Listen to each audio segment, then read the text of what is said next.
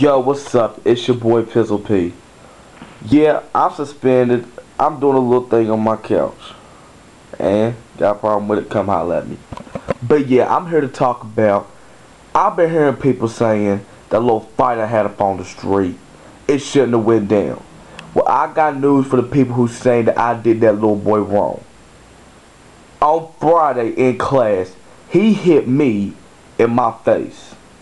Now, any real nigga would have took him out of the classroom, but me, I'm on truancy charges anyway, so I couldn't do it. So, I let the weekend ride, think about what I was going to do. We out there on the street, pause for a second, had one of my niggas say they was going to have my back, and I jumped on him. Just to let you know, I have no beef with the boy. I'm done with it.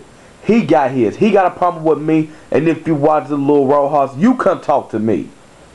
Don't go holler at no other nigga or say shit behind my back. You want me, you got me. Just say when and where. I got no problem with Lance Ward. That's my nigga. I ain't got no beef with him. That's my boy. I'm going to have his back. He got mine. If he don't, then still, I got him whatsoever. Because that's my nigga, and real niggas need to ride together. Now, to anybody else who think I did the little boy wrong, no names in general, because I ain't heard nothing yet. If you feel like that I did the little boy wrong, and you feel like you need to step up in defense with him, same thing. You come holler at me, and we'll see what we can do about the damn situation.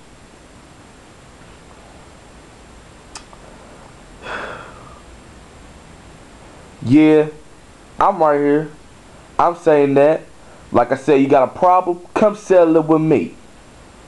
Don't bring 2 or 3 boys with you because you think you're going to jump me, you not.